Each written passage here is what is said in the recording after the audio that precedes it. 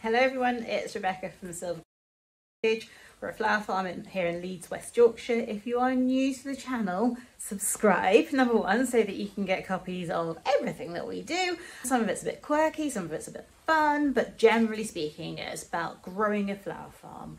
So we grow about, well, last year we grew 80,000 stems. This year we're aiming for way more than that. And it's an exciting time. So we've been cutting for about 5 weeks. And I think one of the key things to know about flower farming is that you don't just sow some seeds once and then you're done with it. I've been sowing seeds since January and we are now at the beginning of April, and I will still be sowing in May. So it is a long journey, and then you've got a couple of months off and then you start again. You really do have to love this because some of it is repetitive. Okay, if you like what you see, please subscribe. And if the advice or the information in here is helpful, please, please, please buy me a coffee. Speaking of which, if there's somebody called Penny watching, I need to say a massive thank you to you for buying us several coffees.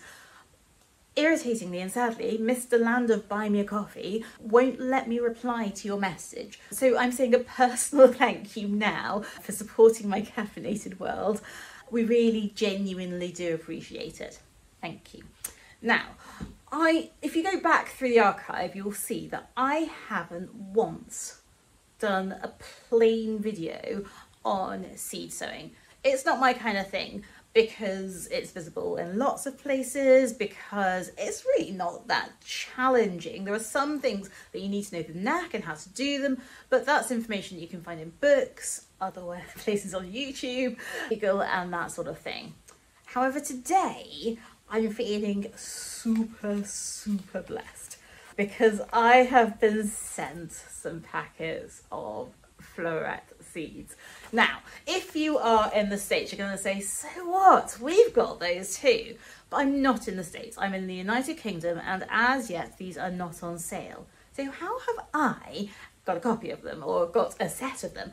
And do you know what? I feel so lucky. I'm really excited about them. And I'll talk to you about the excited in just a second.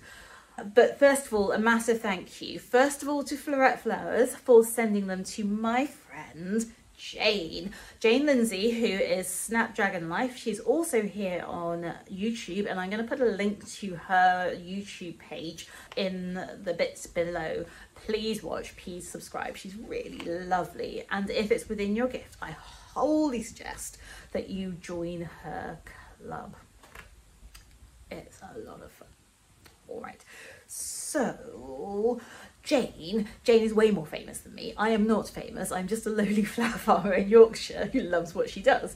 But Jane is pretty famous, and Floret Flowers sent her a load of seeds, in fact a full set, along with a few other farmers in the UK. So historically, we've not been able to get hold of Floret seeds because of all of the importation rules and regulations. So Jane received these with a full set of bits of paper and certificates, making it okay.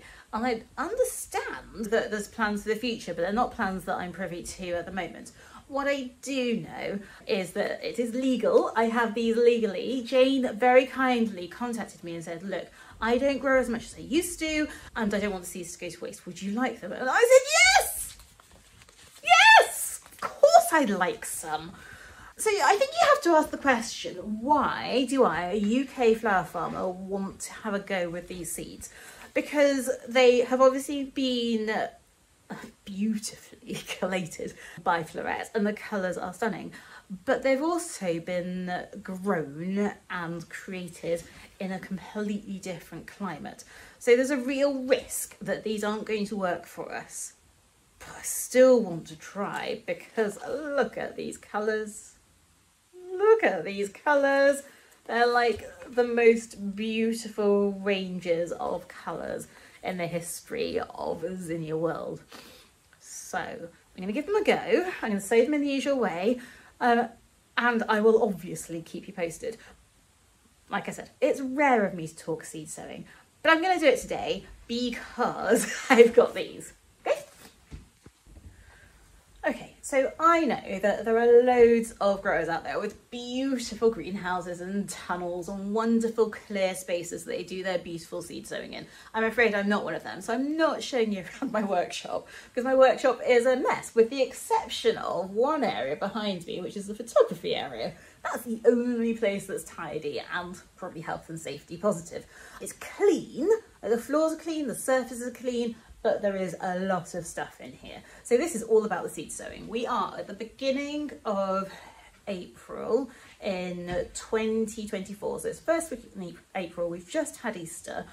And I have actually already done my first round of half-hardies. So these are Zinnias and Celosia. Celosia and Zinnias constitute half-hardies, along with things like Calistephus, and Cosmos. Those are the kind of most common ones that we grow. And then there's things like the discus that sit somewhere in the middle. And then we also sow our Tagetes and Coreopsis in the same way that we sow our half-hardies. So we start them a bit later, so end of March, beginning of April. Why? Well, they're not frost hardy. So whilst I could sow them in January and February, and they would sow, and they would, on the germinating mats, they would germinate just fine, they would start growing. But I would then have to look after them in our greenhouse until I was confident that I could put them outside and they weren't going to get frosted, frozen and killed. Now, we plant everything outside because we're in Yorkshire under EnviroMesh. So actually there's a pretty low risk of frost damage. But our last frost is somewhere in the middle of April usually. So the key thing to know about half-hardies is that you need to sow them later so that you plant them out later so that there's less risk of frost and so there's more chance of successful growing. Okay? That's the long and short of it. So I'm sowing these now. I've sown a set already. They're not going to be ready for planting out for another 2 to 3 weeks. 2 weeks. And so that will be just perfect. These, I'm going to say now, they'll be ready to go out in kind of end of April, beginning of May. So completely safe. So this is a good time to be doing it. Is it anything special? Well, no, not really. Most of our sowing at this time of the year, I try and do straight into trays. So I filled a tray with compost, I've tapped it down, I will put the seeds on top, I'll soak them in water, and press my seeds down into it to make sure that they're definitely in contact with moist soil, and then sprinkle a bit of vermiculite on top. That's it. They'll sit on the heat mat. Zinnias half-hardies don't take very long to germinate, so 3 to 5 days is what we're aiming for, and these have come with really clear instructions that say 3 to 5 days, so we'll see how good they are. I am not going to talk you through every day of their lives, but I promise you, if we're successful growing them, I will share it with you. Do I get this excited about all seeds? Yeah, I do. Do I share them all? No, I don't. But these, thank you so much to Snapdragon Life, and thank you so much to Floret for sharing them with her. Okay, so there will be some of you out there thinking, Rebecca, you're utterly nuts. And I am, I'm growing flowers in Yorkshire, but utterly nuts having sown some of these half-hardy seeds already. My response to you is this.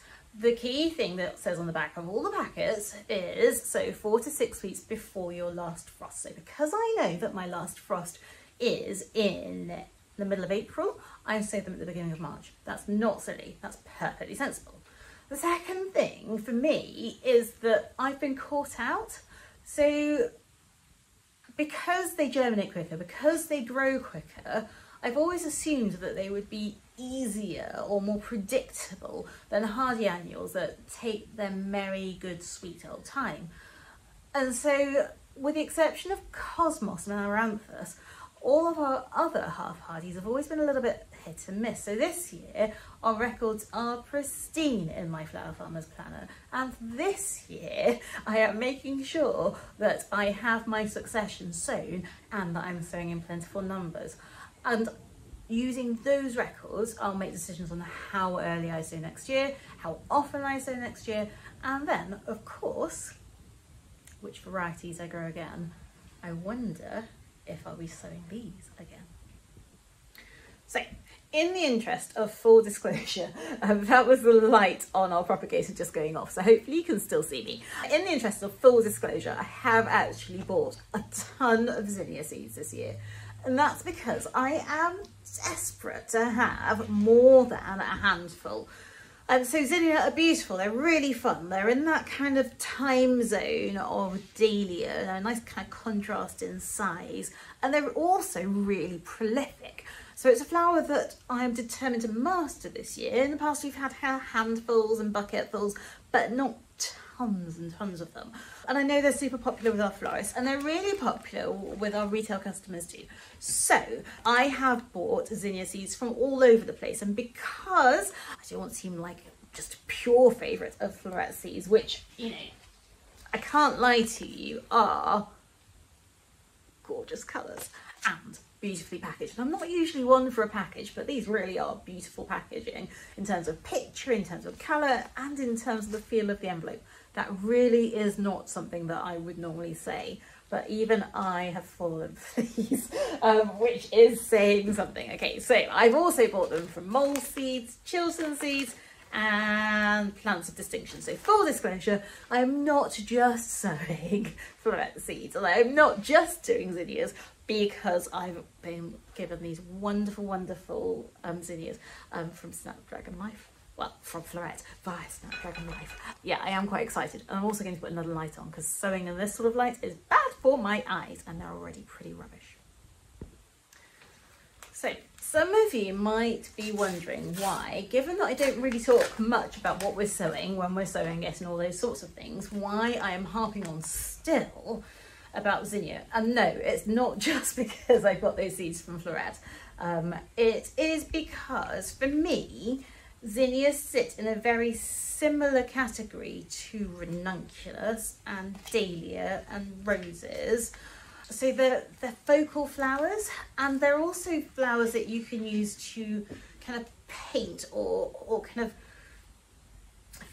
flex and stretch the colour that you're using, or the main colour palette for your florist with. So they're focal sort of size, though we are showing a mixture of sizes. They come in larger ones and small ones. This is nice too. They're nice and round, so they take up a nice amount of space in a bouquet, whether that is a gift bouquet or a bridal bouquet. They come in a range of colours. So because you can use them as a focal, and because they come in a range of colours, you can then use them to blend. So white, always popular in various sizes and shapes. I need plenty of white. The common colour, though we've got lots of hot pinks and oranges this year, is blush and pale pinks. And it's actually quite hard to grow a lot of those colours without them looking quite bland. So if you just give one or two varieties in that shade, it's quite a flat colour palette to me. And what I want to offer our florists is interest and intrigue, both in the colours and the shapes and the sizes and the textures that they can create with the flowers that I grow. So for me, in the same way that we grow 9, 10, 11 species of dahlia, I want to know that I've got enough varieties of zinnia to be able to complement those, to be able to add to those, and to be able to give our customers choice, because it's that choice and that flexibility of how they want to create their flowers that really makes the work kind of exciting, rather than just using the same flowers over and over again. So that's why I'm going in big, big, big on zinnias this year. Now, I'm growing in Yorkshire. We don't have a tunnel. We don't have a big tunnel. We've got a tiny tunnel in the garden. But we don't have a big tunnel, or a high tunnel as you call them in the States. So zinnias are a gamble. Dahlia actually don't like it super hot. So dahlia is the other focal that we will have at that time of the year. And so they're very well suited to the UK, because a little bit of shade, a little bit of water, they're actually quite happy with just the warmth, but without that kind of penetrating heat. Whereas I know that zinnias need sunshine and heat. Now, where we grow, we're very exposed. So when it's hot, it is incredibly hot. So Gemma and I start cutting super early, because there's no shade, there's no respite once the sun is up. So I'm not too worried about that, so long as we have a nice hot summer. If we don't have a hot summer, I'm not sure that these are going to do that well. I'll still have my dahlia. It'll be okay. Okay, so I'm going to stop talking at you very soon because I've almost finished sowing the zinnias. I am sowing 4 trays of zinnias today, so that's 400 seedlings that I hope to get. Now, you don't always get every single seed germinate, so that's why I'm doing so many.